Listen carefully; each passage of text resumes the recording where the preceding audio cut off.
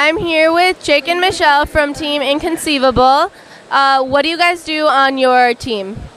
So I'm on the hardware. And then so I help design and build the robot. I'm also on hardware, so Sam, I guess.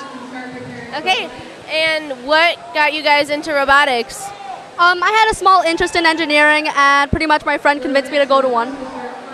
I knew a few people that were already in it, and I just knew it was a good way to make friends and kind of have a second family.